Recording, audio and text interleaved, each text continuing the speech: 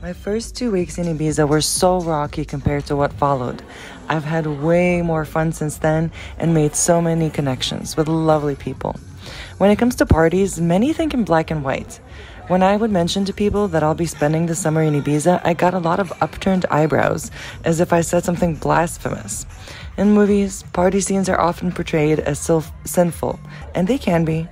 But to me, at the end of the day, it's just people in a room dancing and enjoying music. All kinds of people love to party, and that doesn't make you a bad person. In my first month of life in Ibiza, I went to 2 parties that I really enjoyed. The first one is the Martinez Brothers at High Ibiza. It was such a nice vibe this night. The music and the crowd were amazing. I recommend this party to everyone, and I would for sure go again. The other party that I really loved is Ants at Ushuaia. I love the name Ushuaia, so many vowels. Ants happens on Saturdays. When you enter, they provide you with goodies like a fan or Ants shades. You're supposed to wear black, which can be a little brutal in the afternoon Ibiza heat. It's about 30 degrees Celsius and probably 100 Fahrenheit, or at least 90. I love the Ants performers. The ladies dressed like ants. They're such a vibe. It definitely gets crowded as the evening goes on, but to me, it's still such a blast. Personally, I did leave pretty early this night though, because I got there pretty early at 4 p.m. I think. So I spent 5 hours there, and I would love to stay a full duration till the end one time. But yeah, I left it around 9 p.m. I saw this gorgeous sunset, as you can see from the videos that are going to come up. And I've also gone to look at more sunsets in general.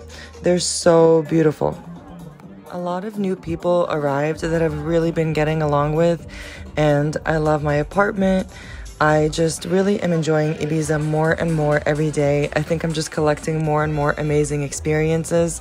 And the person who's the reason why I'm even here said at the beginning, he's like, "You're not going to want to leave." And he was totally right. I don't want to leave.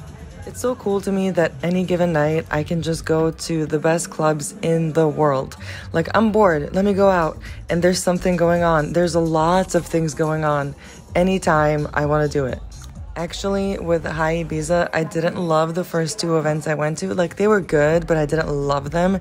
And when I went to Martinez Brothers, I was like, you know what? I'm not even going to try this time. If I don't like it, I'm not going to go there again. Fuck High. And I had such a blast. But I think it's so funny that I can say that at the #1 club in the world. How lucky am I? I'm not gonna lie, it's not always easy living here, but I actually am growing so much as a person, and I've really had a lot of thoughts and beliefs come to surface for myself that I realized are not serving me. So it's been really good for me being here, I think. It's a little up in the air right now, but hopefully I can stay here all summer because I'm truly falling in love with this amazing, wonderful, beautiful place and all these awesome, lovely people that I keep meeting.